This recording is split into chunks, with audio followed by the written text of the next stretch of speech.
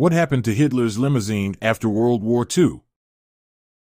Near the end of the war in Europe in 1945, a U.S. Army sergeant found the car sitting on a flatbed railcar in Austria.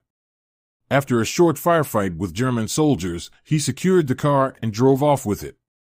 Initially, it was believed that the car was that of Luftwaffe commander Hermann Göring.